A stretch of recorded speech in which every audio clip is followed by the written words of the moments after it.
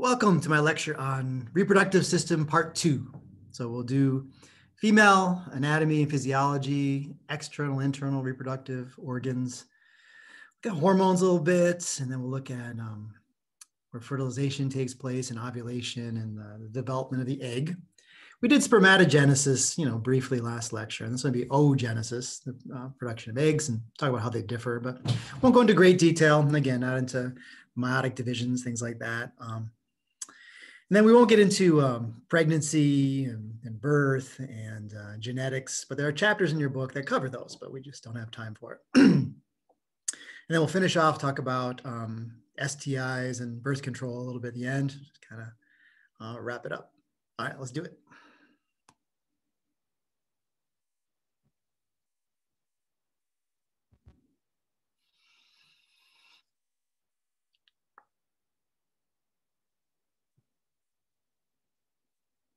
All right, so indeed we have internal organs like the uterus and the ovaries and such, and then we'll have the external organs on the outside as well. We'll cover them all. So the female reproductive system, as you can think, it's a little more complicated. I talked about how not only do you have to develop eggs and store them, and you need to deliver them, have a place for fertilization to take place, and then you need a vessel to incubate this fetus for 9 months, right? And so it's really a complex symphony of hormones that are going on to keep this pregnancy going. Lots of things can go wrong. And you need a uterus that can expand, hugely, right? And the vagina will be a conduit for, the kid to come out and for sex, sperm to come in. So yeah, take a look. So produce the ova, or the eggs, receive the sperm, have a place for fertilization to take place. The embryo, if successful, will implant in the wall of the uterus. And then you need to, make a placenta and have it able to grow for all that time and develop. And isn't that a beautiful term for childbirth? Expels mature fetus. It's like, you're out of here, you got to expel the fetus. Yeah. All right, so men, like I said, spermatogenesis happens from puberty on, really, but women have a window here to have birth. And we call, when you first hit puberty, have your first period, menarche. And then it's going to go on, from your early teens until menopause. And that will occur mid 40s to 50s for almost all women. And so, yeah, you got a window there, 30 some years. And only once a month is ovulation. And we'll see, it turns out here, we're talking about 300 to 400 eggs. Think about once a month, 34 years. And men, produce 500 billion sperm. All right, so yeah, big difference here. And then, of course, our menstrual cycle is going to be, a monthly kind of cycle, right? And so we have that, and whereas most mammals have estrus, where they go into heat. And I talked about that in the last lecture. Yeah, our ovulation is pretty hidden. It's actually hard to tell unless you take your exact temperature first thing in the morning, and then it's going to be a slight peak there if you're taking hormone levels. But other animals, it's obvious when females are in heat because they advertise it, and then that's when they mate. All right, and these changes, of course, also make a big difference because you produce sperm daily, constantly, right? Millions per day. Eggs are all produced when you're still a fetus. You have millions of these eggs that are, could potentially become offspring. And then when you're born, it's just cut down to a few 100,000. And then, like I say, you only use 300-400 in your lifetime. And so these eggs are actually, they wait. They're not made fresh every day. They wait from birth. So if you have a kid at 45 years old, that cell has been in there for over 40 years. And so, you'll hear as you get older, there's a greater chance for birth defects, chromosomal defects, especially because, if you don't have, during meiosis, chromosomes equally pulled, you could have trisomy, or you could have, a lack of a chromosome or an extra one kind of thing going on, or it could be hit with chemicals and x-rays and things like that, because the eggs are sitting there. Men, it's not really clear. Older men have more birth defects with their sperm because they are made every day. All right. So we'll start with the ovaries. And these are this homologous. When I say homologous, it means they came from the same tissue. And so up under the kidneys, men develop testes that descend all the way out. Women, they turn into ovaries and they go down and then they stop in the pelvis. They descend, a shorter distance. Yeah, so the ovary is a kind of egg-shaped, little round, hard sphere, or it's more oval, and has that white look, just like the testes have that tunica albuginea, that white kind of coating on it. And if you're looking at a cadaver ovary, it's going to be pockmarked everywhere because it's had years and years of ovulation where eggs are going to pop out of that thing all over. Yeah. And you can see it sits, here's going to be your oviducts. And the ovary sits here and it's kind of tethered in place deep in there. You're going to have a ligament, ovarian ligament attaches it to the uterus. That is homologous to the gubernaculum in the male. It comes down, attaches there. And then a suspensory ligament is going to kind of suspend it off the body wall. There'll be blood vessels coming down like that. And the whole thing's in this big broad ligament, this big sheet. And so the ovary can move, but it's kind of tethered in place next to the uterus. And I want you to also notice here that the oviduct and the ovary are not attached. And so when eggs ovulate out of this ovary, they're caught by these little fingers and then they're sucked in this tube. But some eggs can get lost and end up somewhere else, right? All right, so a lot going on here, but I'm going to just kind of present what happens here. So you have in the ovary, and we have a medulla in the middle, and that's got blood vessels, connective tissue, and then the cortex on the outside. And that's filled with all these primordial follicles, thousands and thousands of these things. And they're small and just lined by a simple layer of squamous cells. And they're just waiting their turn. And if they get called up, like in baseball, called up to the big leagues, they will start developing. And this happens all the time from puberty on. You always have eggs in different stages of development. And these primary follicles, you'll see where the egg has a layer of cells around it. See that layer? So those squamous cells get bigger and they make many layers. And these cells that surround it, then we call it a follicle. So the follicle are these cells that surround the egg. And they're going to nourish it, and they're going to produce hormones. As we see, as they get bigger, they're going to produce hormones that go into your bloodstream. And then a secondary follicle, what you're going to see is that the egg is kind of on this little pedestal, this little cloud, and water forms in here. A big lake forms all the way around it. And eventually, when you get a mature follicle, this thing is big. You can see it with your bare eye. It's big, and it's just filled with this fluid. And the egg has a nice little crown around it and a little cloud that it sits on. So it sits in the middle of this lake. And it gets so big, and then the pressure builds and the walls weaken, and then ovulation happens when it pops. And that fluid and the egg get pushed out of the ovary into space. And luckily, right next to it is the oviduct, and it will catch that egg usually. Then what happens? Well, the fluid comes out, and then all these follicle cells that have been growing and growing and growing turn into this yellow mass. And it's yellow because it's fat. There's fat in there. It produces a lot of fatty hormones. And so we call it the corpus luteum. Corpus, body, a corpse, Corpus Christi, and luteum means yellow. This is the yellow body.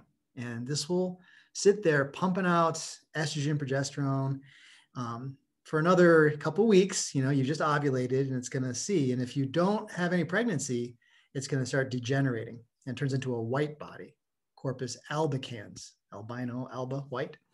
And that's just like scar tissue like that. Yeah. But if you are pregnant, then hormones make this feedback loop that tell the corpus luteum to hold on, keep producing hormones, and it will stay there for the pregnancy making hormones. But if you don't get pregnant, then that corpus luteum doesn't get any feedback, and it just withers away. What do you guys think? It's pretty much an overview, kind of big picture. What's going on in your ovary? It's laid out like this, but of course it's more chaotic in life. But you've got all these primordial follicles, and some of them get called up, and they start developing. And so at any one time, you've always got different ones at different stages. And usually at ovulation, just one of them wins. And so one of them will get much bigger than the others, maybe two. You got fraternal twins or something like that, or triplets. You could have three, but normally one. And we think the ovaries also alternate right and left over time. But you can get pregnant with one ovary, right? Just a little less likely. All right, very good. Oh, some follicles out in connective tissue. The medulla is the center. And then here you can see that here's that ovarian ligament attaching the ovary to the uterus. And here's the suspensory ligament coming down with the blood vessels in it like that. All right, here's a view of an ovary. And you kind of recognize, oh yeah, it's kind of typical. You can see here's the egg and here's the fluid around it. On the surface of this thing, you're going to see cuboidal cells, and look at all those eggs in various stages of development. And right underneath this cuboidal cells is this really tough connective tissue, the tunica albuginea, right? That white coat that's on the testes as well. It's also on the ovaries. All right, let's talk about our first reproductive issue here. I think you guys know what's going on here. It's an ultrasound, and we're looking at an ovary, and it's got these, cysts.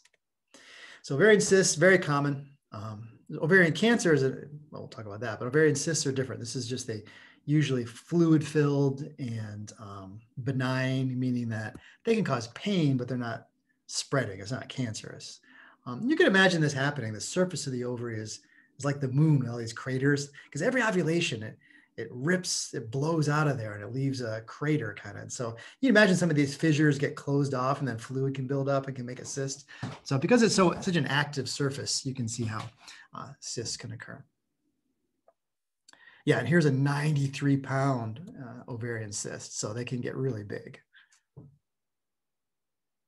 And if you have these, it might not do anything, but if it's causing great pain, et cetera, they can even do laparoscopic surgery and get in there, go through the vagina, they can go in there, or through the abdomen wall and remove the cysts. And if it's a serious problem, they can remove the ovary. All right, so we're looking here. This is beautiful. It's so cool. It's such a beautiful picture. I remember in college I took, what was it called? Embryology or developmental biology, and it was went into painstaking detail, all these stages, what's going on here. But when you look at this, it's just a gorgeous look here. I mean, here's the egg. There's the egg. Oh. And this is all fluid surrounding it. So this is a really mature follicle. And it's on its way to ovulating, and then it'll burst, and that egg will fly free, will leave the ovary. But as I said, in the fetus, you got millions of these potential eggs, millions. And then you can see by the time you're born, it's cut down to 500,000, or I think the book says 300,000 even. That's what you're working with. And again, only like 300 or 400 get chosen eventually. So the cut is big, from 5 million. Then almost all of those millions just degenerate, and you're left with hundreds of thousands. And then every month, a few of them get called up, and only like one usually gets called up to be ovulated. And then at menopause, they all degenerate, and then you're done. Yeah. And so again, you can have fertility drugs, and you can ovulate a lot. We know how to make you guys have 8, eggs. And if you're doing kind of in vitro, you're having trouble having children, they can give you drugs to make you super ovulate. And then they usually go in and harvest the eggs, and they can do it in Petri dishes and stuff, fertilization. So if they're going to do that, if they're going to harvest some eggs, they might as well make it. There's a lot of eggs to work with, right? Yeah. Cool. And again, we don't know why, out of all these, think the millions of possibilities, which egg gets chosen to ovulate. One of them grows faster, and that's the one. Yeah, taking a look, just one particular, you start out with this primordial follicle, just the egg and the squamous cells around it a little bit. But those squamous cells can really step up and make this really thick follicle with the egg in the middle with all these layers. And these cells that make up these layers are going to make the hormones. And you can see by the time you get to the secondary follicle, you've got water forming, big lakes forming. And so this mature follicle has a huge lake of fluid. And look at some of these great words here. It sits on a cloud. I called it a cloud on purpose. The cumulus olophoros, the cloud, cumulus clouds, the cloud that the egg sits on. And then the corona radiata. Corona is crown, like coronavirus has like spikes on it. So here's this radiating crown around it. And the fluid, look at this liquor folliculi. That's just fun to say, right? So yeah, pretty cool. That's an egg ready to go. Beautiful view. We're looking at an ovary. We see eggs of all different stages, right? You know, this one being the farthest along. Yeah. And you see the water just starts building up. All right, it's beautiful. So here's an egg, and you can see, here's this cloud it sits on, this cumulus oophorus, and then this corona radiata is going to be a layer that surrounds the egg, nourishes it. It's going to stay with it when it ovulates. And then all these cells that make up the rest of the follicle, they'll stay back to be that corpus luteum. So these are hormone-producing cells around it. And in the middle is the egg surrounded by water.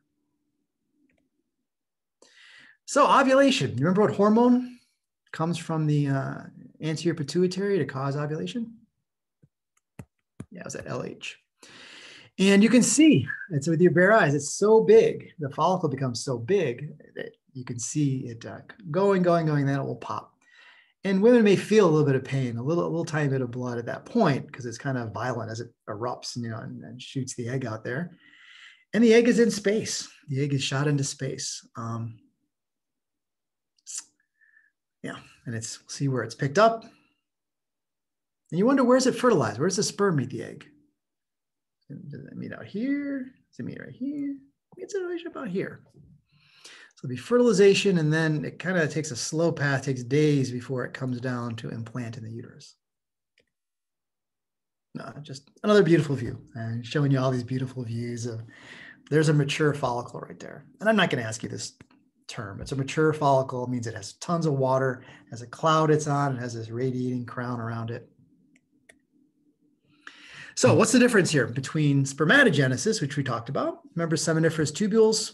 We had spermatogonia, the stem cells. They had like little sustentacular cells that will kind of, help them and guide them. And in the middle, little spermatids and little sperm formed.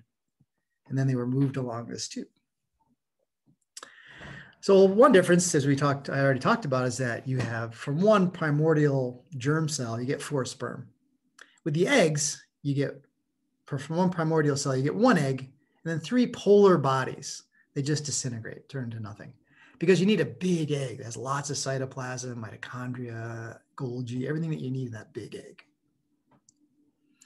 And so sperm are produced continuously through life. Eggs are produced in a window of time, and they all begin development and they just cease, and they sit there in suspended animation, and then they're called up throughout your life. So big difference there.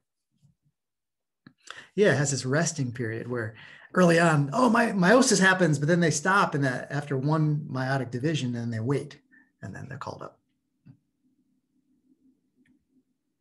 All right, let's talk about this corpora luteum would be yellow, and corpora albicans will be white. So these are, corpora means body again. So the corpus luteum, called the luteal gland, even like there. And when you ovulate, that follicle, what remains behind turns into this yellow body. And because of the lipids, the fats, it looks yellow when it's fresh. So that's why it was called yellow body. And it's going to be secreting progesterones and estrogens. And it's going to keep that uterus ready in case you get pregnant. So you need this corpus luteum to keep the hormone levels. Your uterus is waiting like, okay. But if like a couple of weeks go by and there's no pregnancy and there's no feedback, that corpus luteum just disintegrates, and that you're going to have your period. You're going to like disintegrate all that. So we're looking at a fresh one here. It just popped out. So this is still like the water in here, but this is all going to coalesce as one corpus luteum. And this is probably an ovary of a cat or something. You see many, see all the CLs? So this one has a bunch of corpus luteum, all producing hormones, keeping the cat's uterus, ready for the kittens to develop. It's about 14 days, right? So during your monthly cycle, ovulate in the middle of the cycle. It's a monthly cycle. About day 14, it varies a little bit, is when ovulation occurs. 2 more weeks, you're either pregnant or you're not pregnant, all right? You can't be half pregnant, right? Yeah. But if you get pregnant, corpus luteum will last, for months and months in your pregnancy to keep things going. Yeah. And the hormone that comes from the developing embryo and the placenta, HCG, human choriogonadotropic hormone. I think that's it. But HCG is what we use in pregnancy tests. Right? So we look for that HCG because it will come out early in pregnancy in your urine, and we know there that you have pregnancy. But that in our bloodstream is going back, and it's going to tell our corpus luteum, dude, keep making the hormones because we got one. We were pregnant, all right? And if you're not pregnant, it just breaks down into this white body and it just turns into scar tissue. Yeah, here it is. So I see this white body here. It's a human ovary. So you can see that's corpus albicans, huge corpus luteum. This one obviously just ovulated a big egg, and it's going to be this yellow is because it's making steroid hormones, right? Estrogen, progesterone, and it's telling the uterus to stand by. All right, so we got the ovaries where the eggs are produced. Let's follow these eggs. They're popped out into space, really. And they're going to be captured by we'll call them oviducts. They're called uterine tubes. And when I learned it was fallopian tubes. So you probably heard all three of these things. And like a tubal ligation, where women get their tubes tied. So these are these tubes we're talking about here. So the egg comes out of the ovary, it's captured, it moves down this tube, it's fertilized in the tube, and it goes down into the uterus. So we'll take a look yeah, then maybe I'll take a break. Yeah, I feel like I don't want to. I think I split into two. Yeah. So here you can see, here's the eggs popping out. And then, if you have sex and there's sperm in there, the sperm are making their way up and they're going to meet here in the tube. At the beginning of the tube, the first third of the tube. Yep. So not only do they capture the egg and protect it, they serve as a place where the sperm can meet the egg to fertilize it. Yeah, and it takes about 3 days of that trip down the tube to the uterus. And by then it's a ball of cells and you have the opportunity for it to implant in the side of the uterus. Yeah, and so there's cilia and muscle that are pushing the egg down the tube, but the sperm got to go the other way, right? So there is some mystery there because we know it's not by swimming because they're so small they couldn't get that far. So clearly there's a complex motion that allows the sperm to come up and the egg to go down like that. Yeah. And you can see how you wouldn't be able to get pregnant if you had some kind of scar or any issue with your tubes, right? If they're closed, the egg can't get through or the sperm can't get up. Sometimes it's dangerous because if the tube is semi-closed, sperm can get through, but the eggs are too big. And then you have a fertilized egg that gets stopped. And it's called, I'll talk about ectopic pregnancy. So you can have a fertilized egg that can't make it down, and then it can actually start developing here. And that's obviously a huge problem. Yeah. So this really shows it here. It shows the ovulation. And I should say, yeah, I'll hold off to ectopic pregnancy, but that egg doesn't always make its way in there. But usually this oviduct or uterine tube comes out, it has little fimbriae or fingers, little cilia. They're going to capture the egg and then they're going to move it down the tube slowly. And the sperm are going the other way. The sperm will come up and they'll meet. Your day zero when your sperm met your egg to make you, right? And then you can see the division, and by the time it reaches the uterus, you're already a ball of cells. But the fimbriae are these little fingers that the end of the oviduct is all these little fingers. I'll show you a picture. Yeah, and there's an idea that those fingers move closer to the egg during ovulation, then move back so they can pick up that egg. All right, so these two tubes you have on either side, right? And we talk about infundibulum means like a funnel where it comes in. The ampulla is kind of a widened part. I'll show you how complex it is. It's really complex in here. And then it gets narrowed, the isthmus, where it finally is just pretty muscular. By then, the egg is already a ball of cells, and it's going to go into the uterus. So this is a big picture, and it shows your ovary And I'm showing you down here, here's a little fimbriae of the oviduct, and here's a cross-section of the duct. Look at how complicated that is. So that egg's going to get caught in that little maze, and it's going to make its way slowly down. There's a close-up of it. So here's the mothership, the ovary, and the egg will be expelled, and then it'll be picked up by these little cilia on these little fingers that'll move the egg slowly down this tube towards the uterus. Another view. I show you a lot of views of the microscopic anatomy, but yeah, you can see how complicated it is. Look at all these little, yeah, so here's your egg. It's on its way down. Crazy, crazy, crazy.